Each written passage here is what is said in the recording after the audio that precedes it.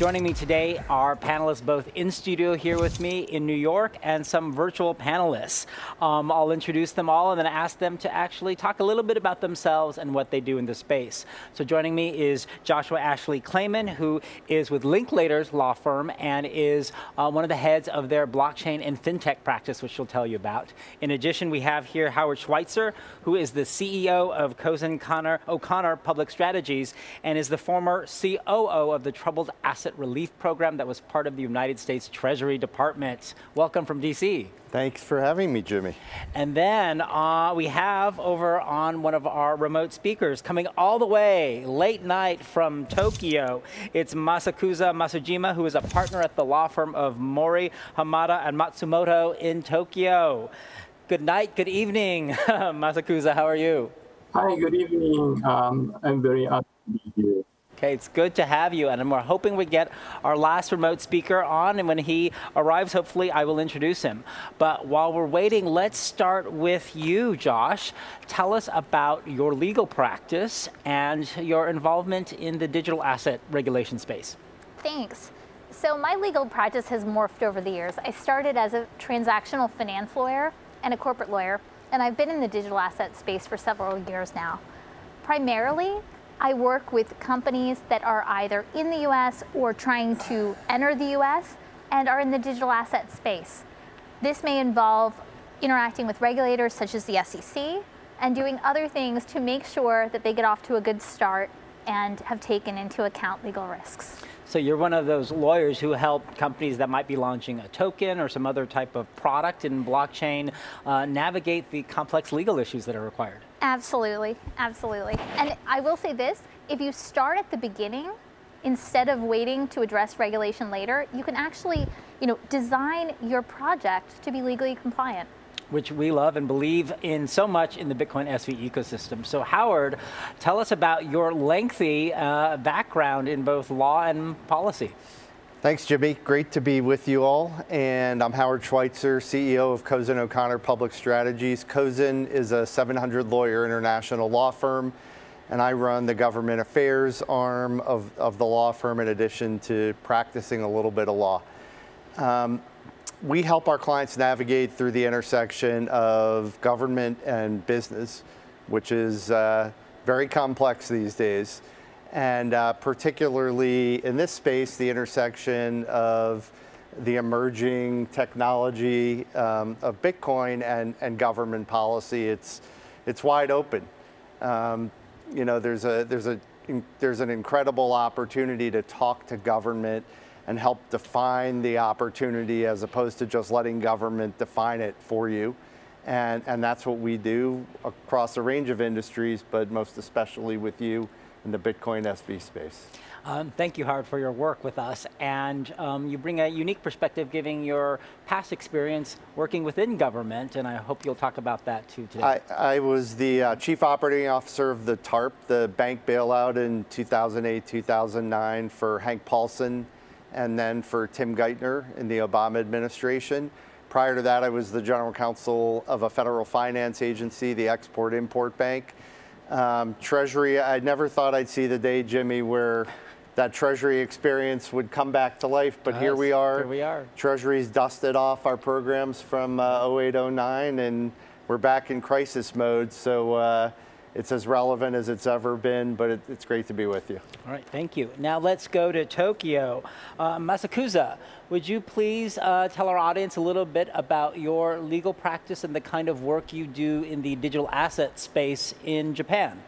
Okay, sure. My name is Masujima, partner at Mori, Hamada, and Matsumoto. Mori, Hamada, and Matsumoto is a Tokyo-based law firm with multiple branches, offices in APAC region. So I'm deeply involved in Japan's cryptocurrency legislation since back in 2014 when the famous Mt. Gox filed a bankruptcy proceeding due to a huge cryptocurrency theft. Back then, I partner with private sector people and create a legislation, actually like lobbying the government to create a new legislation which regulates cryptocurrency to legalize crypto businesses. And My recent primary initiative in this space is to lead the private sector and engage with the government, so as for Japan market to accept so-called stablecoin. Actually, Japan does not, accept the stablecoin yet. So this is my current focus. And now representing Europe from the European Commission, we are lucky to have a representative. Pateras was not able to join us due to a scheduling conflict, but he sent us his fine colleague, who is Dr. Lukas Repa, Senior Policy Officer for the European Commission. Please introduce yourself and tell us about your work in the digital asset space. Good evening, everyone, and thank you very much for having us from the European Commission. My name is Lukas Repa. I'm a Senior Policy Officer in DG Connect. That's the technological innovation arm of the European Commission. We're doing all things in blockchain, and in particular lately during the last 2 years, I as a lawyer have also been working with other colleagues on the markets in crypto asset regulation, which has this week been adopted as a legal proposal. By personal background, I'm a qualified attorney at law. I'm working at the European Commission since 2003, since 17 years, most of the time in finance, in payment systems, and then in capital markets and in insurance. And since a year and a half, 2 years now in the technology branch. So I'm delighted to be there and looking forward to speaking to you. Thank you. Thank you so much.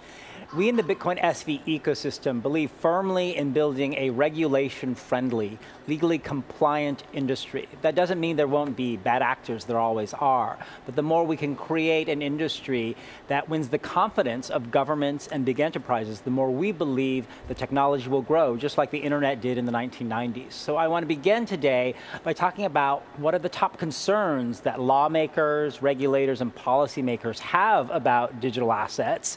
And then how can the industry, particularly in Bitcoin SV, address them? So Josh, what are sort of the top concerns you hear about when you're taking your clients to policymakers and regulators? Frankly, how to do it and how to do it with a risk-based approach. Right? A lot of times people will say, okay, we want to be compliant here, but we want to really move ahead in areas where we can and not try and attack everything at once. I think it's been said many times that there's a lack of regulatory clarity. I actually think that's kind of, at this point, somewhat of a, an excuse a little bit. I think if you engage with regulators, very often you can find a path forward, but I will say that's part of the concerns that I see. What I will also say, I didn't mention, I didn't describe Linklaters at all in my introduction, but we have nearly 3,000 lawyers around the world and over 30 offices, and a very robust fintech and digital asset practice. So when we're dealing with clients, they're looking not just at the US, they're often looking at the entire world. Right. So I think one of the key areas is really trying to figure out, if you're looking at a map, where can we get it done compliantly? Right. Yeah, because choosing jurisdictional focus is important, even if tokens or business happens, in multiple jurisdictions. Howard, absolutely. You talk with people in Washington, D.C. all the time. What are you hearing about in terms of top concerns related to the digital asset businesses as well as the assets themselves? Well, I think, Jimmy, there are some overarching concerns in Washington that cut across a range of issues, things like consumer protection, privacy, cybersecurity that certainly intersect with the Bitcoin space, the crypto space. It depends who you talk to. Obviously, AML, KYC issues with FinCEN or Paramount, and then who regulates who is a huge issue. In Congress, it's more of the consumer protection, but it's also, as Joshua was saying, balancing innovation with those issues. There are people, and most people don't really understand this space. Most of the regulators, they're playing catch up, and I totally agree, you have to engage with them. You can't stay on the sidelines and let them define the space for you. You have to define it. But there's got to be that, there's got to be that good give and take. And that's how you make progress in that regard. Got it. Let's go back to Japan. And with respect to Tokyo, Masakazu, what are you seeing are the top concerns from Japan's policymakers who are very active in exercising regulation and requiring appropriate licensing for digital asset exchanges and digital assets? So what do you think is top of their mind right now? Okay, so as some of you may know, Japan introduced the crypto regulation in 2017, but the regulation did not actually fully cover crypto assets business, such as security tokens and ICOs. And after a huge crypto boom and the following notorious crypto theft of CoinCheck amounting as much as like $580 million, FSA tightened the regulation, and crypto asset service providers are virtually deemed as financial institutions. So basically, the service providers are fully managed by the government, and we also have the self-regulatory organization, which is authorized to promulgate the self-regulation. And actually, the self-regulation is pretty much detailed, and service providers are actually, bound by those regulations. So, they want to be creative or innovative, but due to those detailed rules, pretty much, their business is pretty much restricted. So that the government currently think, the market is pretty much managed. But regulatory focus would be, of course, the investor protection and, of course, the AML. Probably these two topics are the mostly, mentioned by the government. And Lukas, over there in Europe, what's the Commission and other policymakers most concerned about?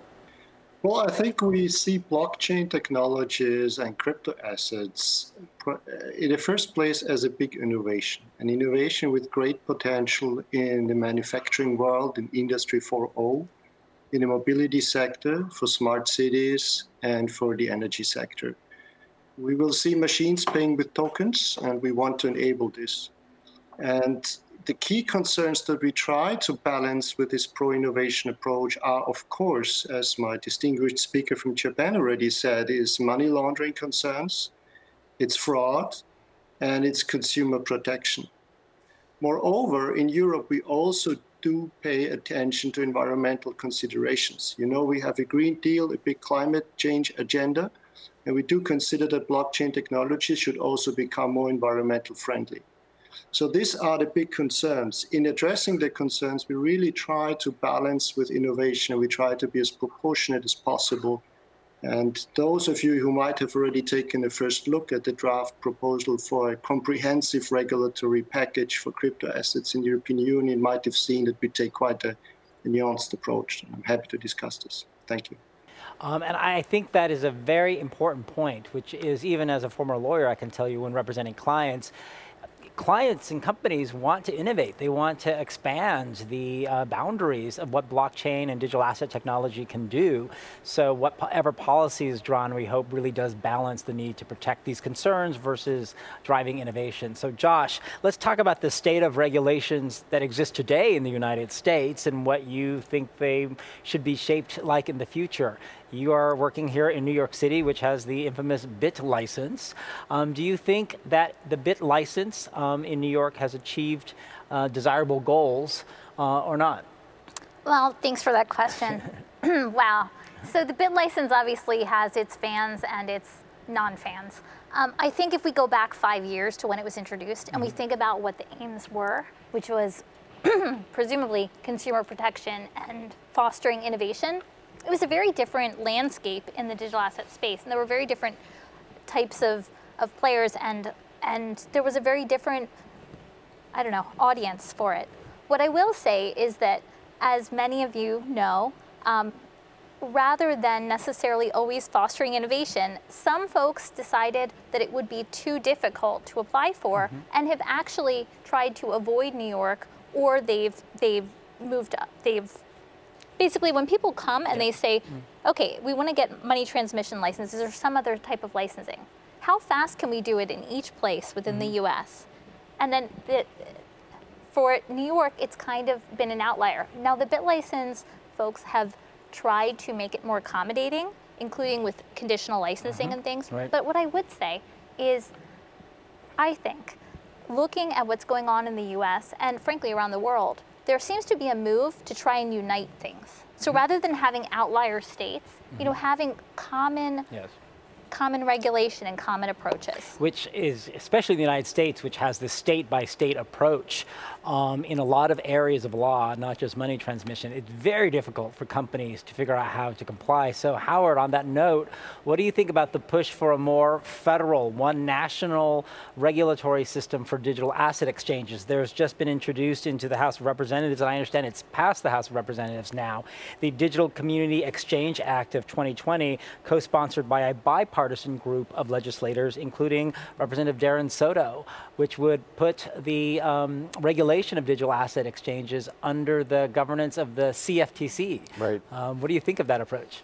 I think it's good. There's not going to be innovation in this space, or the level of innovation that is possible with a 50 state, if you're serving 50 different state authorities at the same time.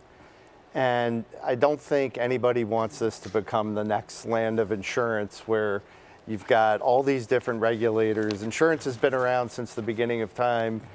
Cryptocurrencies have not been, and so hopefully, I think the will is there to try to federalize this and approach it. Because other countries down. like Japan have just one national licensing scheme, Canada, so why not the US? Yeah, I think there's a recognition that to unlock the potential, you have to do it at the top level. And may I just jump in about Sure, something? please. So in a recently there was a UNIDWA working group session, right, that brought together jurisdictions from around the world. Obviously, we can't talk about what happened, but it's very challenging when you deal with other countries that have one regulator, right, and then you're trying to explain how the U.S. is very different, and you have states and you have federal and many different views. So I do think that moving in that direction is potentially a positive. I also say, with respect to that particular law, one of the really cool things is that for folks that did ICOs or fundraising, that's kept separate in the jurisdiction of the SEC, so that you can have something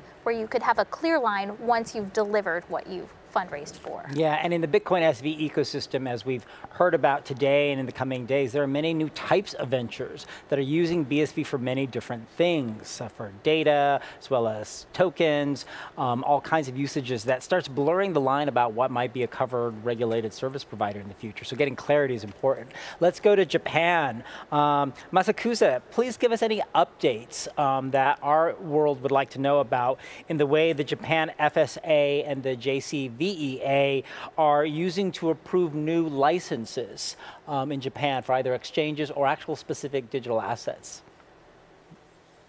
Okay, so to date, we have 21 licensed crypto assets exchange service providers, and the total trading volume is about like $6 billion per month in terms of spot trading, and $30 billion in margin trading. I'm not sure whether this is huge or not, but this is Japan's current trading volume, and probably the government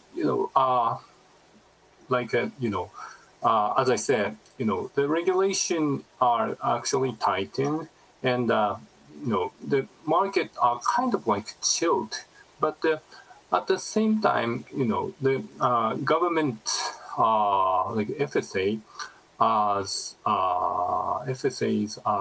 practices actually turned back to normal, so that they started to issue the new licenses, and they started to accept the new tokens to be listed. For example, the recent case is Brave's BAT token, the basic attention token. They are now traded on the Japan market. And because of this new trend, currently there are increasing number of foreign blockchain projects that are approaching to us to seek the opportunity for their tokens to be listed on the market. I think this is a good trend, and the recent Japan's good side of the market. So people are just welcome to those new trends. And Lukas, I know you were telling us a little bit earlier about some interesting updates out of the EU. Want to give our audience a quick summary? Certainly. So in the European Union, the funny thing is about the EU, we're 27 different member states, and you would think that necessarily you have 27 different laws for cryptocurrency exchanges. And until very recently, that has also been the case. But with the adoption of this legislative proposal I've mentioned just now, we want to establish what we call a one-stop shop for cryptocurrency exchanges and crypto service providers in the European Union. So what would happen is that as a cryptocurrency exchange, you could file for authorization for a license with one of the 27 national supervisors of your choice. And if that is approved, you would benefit from a European passport. That means that you could provide your services as cryptocurrency exchange to the entire European Union. This is a Commission proposal of this week. At the moment, with this proposal not yet being endorsed in law, we still have the situation that there are, like in the USA, different laws at the national level. One national law, for instance, on cryptocurrency exchanges is a law that has been adopted by Malta. That law has been rather successful, I would say, in attracting foreign cryptocurrency exchanges. You may have heard about Binance that is relocated from Hong Kong to Malta. And there's been another recent announcement. So I think this is a good example, but we want, of course, to send a clear signal to the world that Europe is open for business and that we are able to provide one single consolidated legal framework for cryptocurrency exchanges in Europe. Well, as we learned in my opening presentation, I do like the power of one. So Europe is open for business with one consolidated market for digital assets. I want to ask all of the panelists this question, which we focus a lot on exchanges and other types of digital asset service providers. But do you think government regulators will be looking to regulate other types of companies that operate with digital assets, besides exchanges and custodial wallets, for example? Do you foresee that coming? I Josh? do. I think as things become more and more mainstream, I think that there likely will be more regulation. Because as things begin to touch, I've always thought, since I've been in this space, this is the center of the universe, right? And that everyone should know and be involved with digital assets. However, when you really think about it, it's actually a much smaller piece of a much more large global pie of different types of businesses. But now that we're seeing real, large businesses and enterprises begin to dip their toes into the digital asset space, or in some cases dive right in, I do think that there will be increased regulation. And if I may say one other thing, I do think, and this is broad, and we'll probably, I'm sure, talk about it later, but I think DeFi in general, that word, is being used all over the place. It's like DeFi theater. Right. And I think that we're going to begin seeing regulation about that. On the DeFi note, do you think DeFi of this year is the ICO a few years ago, and that there's lots of things being sold out there that law will catch up with in the future? It seems like it, and I agree that government's going to follow the trail, and their government's always a little bit behind the innovation curve, maybe a lot behind the innovation curve, but I think as things shift from just focusing on tradability to focusing on usability, that's really where the innovation will be, and that's where government's going to go. Okay. So for Japan, do you think, Masakazu, that the Japan FSA might start looking into licensing or regulating other forms of digital asset businesses? Yeah. I think, in Japan currently, the DeFi is gaining popularity. And actually, how the DeFi business is regulated is kind of like an open question here. And, FSA has not yet moved on, any additional regulation. But going forward, probably if the DeFi gains popularity and if there is any bad thing like, fraud or whatever, anything, probably, they will gonna introduce additional regulation that addresses the DeFi. I don't know how though they are, creating the new regulation, but probably that's one possibility. Lukas, in Europe, do you see any concern from policymakers about the need to implement regulations or guidance that might govern other forms of digital asset businesses? Well, I think this draft proposal for this comprehensive regulation of crypto assets in the European Union is so broad that it would potentially also cover DeFi. What we're regulating are activities of crypto asset service providers, and this is quite broadly defined and we hope future-proof. It ranges from the custodianship of wallet providers to operating trading platforms, exchange services, fiat to crypto or crypto to crypto, the execution of the orders, the placing of the orders, the reception and transmission of orders, and advice related to crypto assets. So that's pretty broad.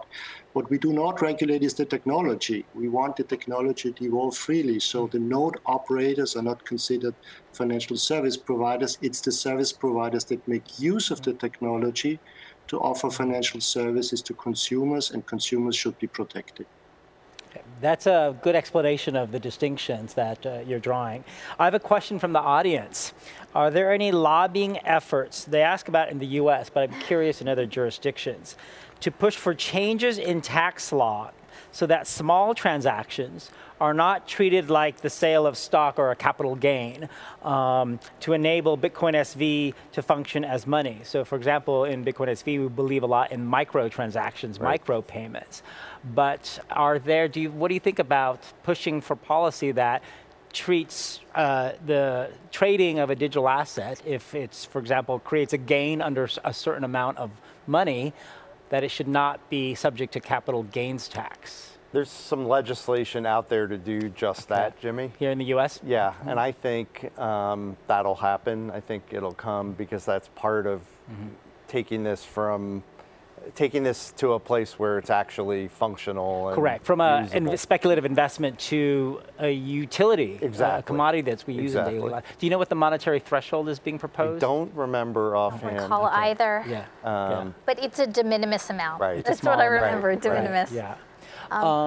In Japan, Masakazu, do you know if there's any efforts to try and create policy that treats as not taxable the gains on digital assets below a certain number? Yeah, actually, I'm a member of the tax lobbying group for the crypto businesses, and actually this small number exemption is one of the main topics that we raised to the government to create a new exemption. Actually, which is just a small amount, like $2,000 exemption, which actually is. Does exist in the area of the like currency trading. So probably if the government is neutral on the crypto businesses, then they should adopt the similar regulation as a currency trading taxation. But we are not sure whether the government accepts our argument or not. But we'll see. It's going to be within several months before we got that conclusion. Lukas, this is an important issue for making digital assets more usable, especially as the native token to power a blockchain, right, where the usage might create a capital gain or loss at any given moment. Has there been discussion in the European Commission about how to treat taxability of lower amount gains? So I think to reply to this question, I have to explain a little bit how the European Union works. There are still certain competences which the 27 member states of the European Union have retained, which are not in Brussels. And fiscal competences are amongst those. So the question to which extent the proceeds from crypto assets are taxable income is a question that is being defined at the national level. We have no powers here to recommend a certain course of action. Okay. Well, I think it's an important question to really be answered in a positive way, especially for the BSV ecosystem, which really believes in this huge volume of microtransactions, which are constantly going to create some form of capital gain or loss. Let's take a look at the sort of general question of how to create policy that best balances the two goals: protection of consumers and other investors, as well as encouraging innovation of blockchain technology. How do you recommend the industry that's watching today out across our feed best engage with policymakers to see that their interests for innovation are best fulfilled? All right, and by the way, I don't think we gave this disclaimer before, but none of this is legal advice or investment advice. None of this is legal advice or nor investment advice. And nothing based on anyone's firms or anything. It's just our own personal views. Just your personal thoughts. Exactly.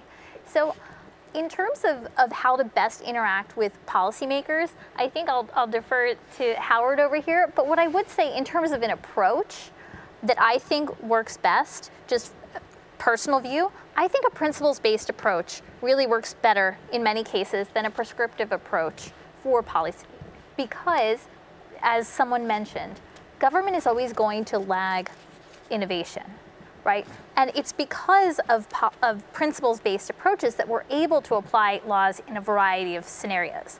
Now, this does bring up sort of a complicating factor, a tension, because things like the Howey test, which many people are like, oh, the Howey test. The test for securities, whether something's that covered security in the US. Exactly. The reason that that can still be applied over 70 years later is that it's based on principles. So I think what would be good to do is to have a principles-based approach rather than highly prescriptive.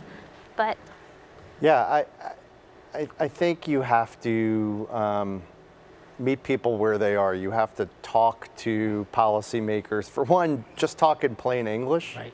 I mean, Jimmy, as you and I have made the rounds in DC. We have on together. Capitol Hill, at Treasury, with the regulators. There are varying levels of understanding of the technology and the potential. And just one very simple thing is you have to speak to people in terms that they can understand. Far too often in Washington, and I'm sure elsewhere around the world, when people are talking to policymakers and regulators, they talk over them, not to them, and with them. And so that's a very elementary point, but it's really critical.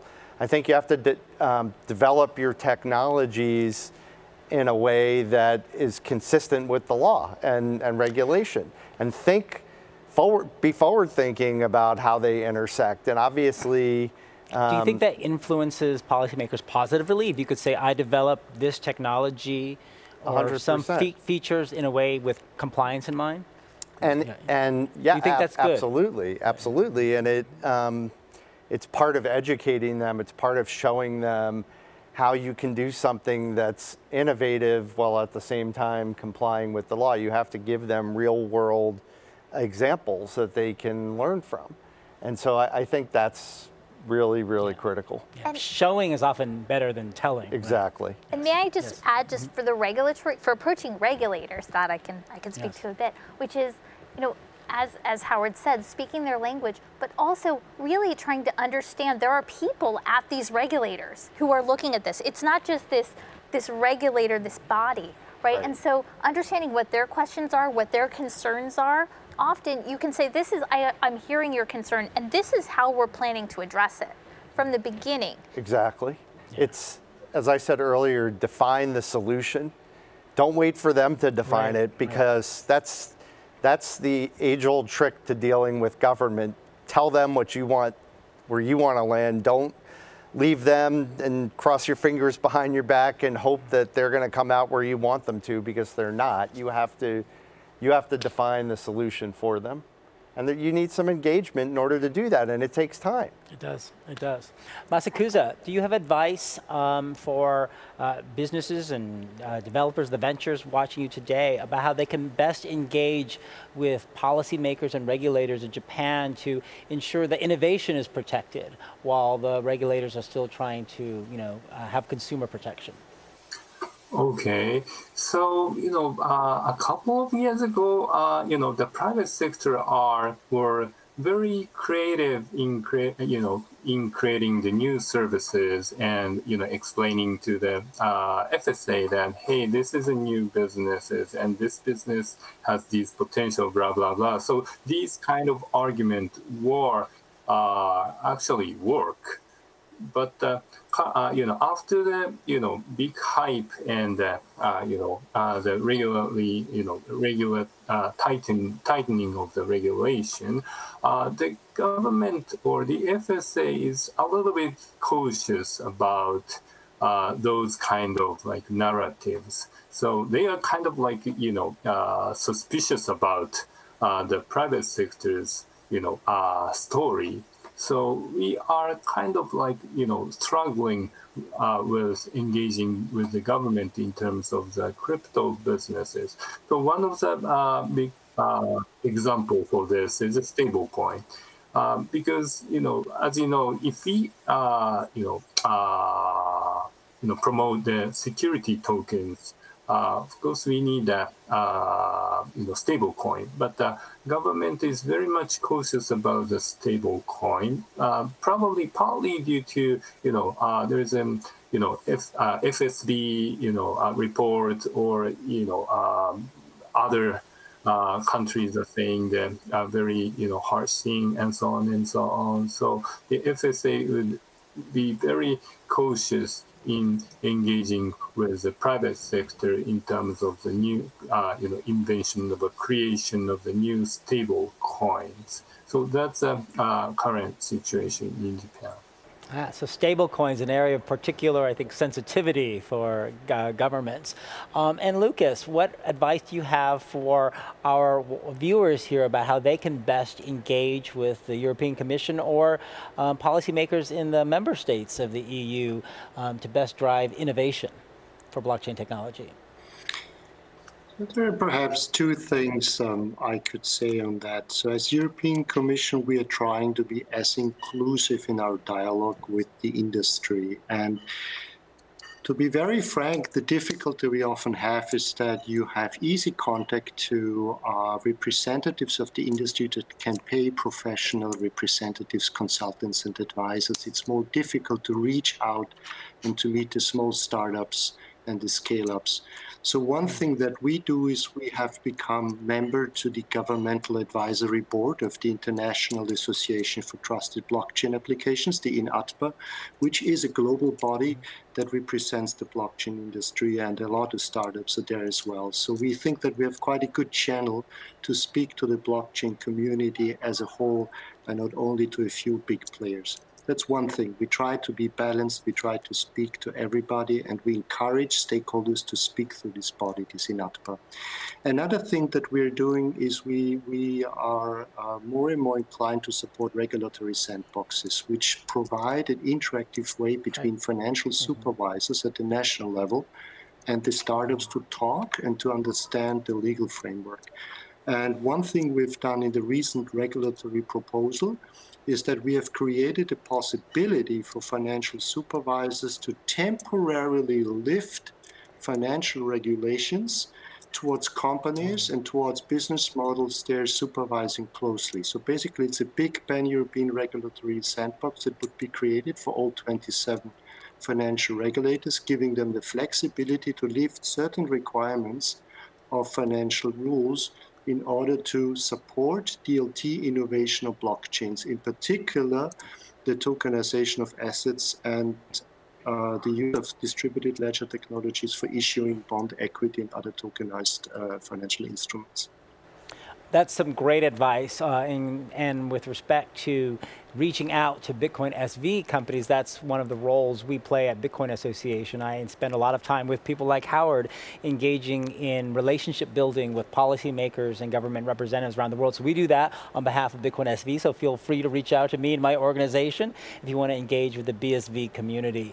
With our last minute here, I'll ask Howard the last question, which is we very much believe in this mission to bring regulation-friendly ecosystem to the entire industry, not Bitcoin SV, all digital assets, and are trying to help develop solutions technically and in business industry processes to help that along.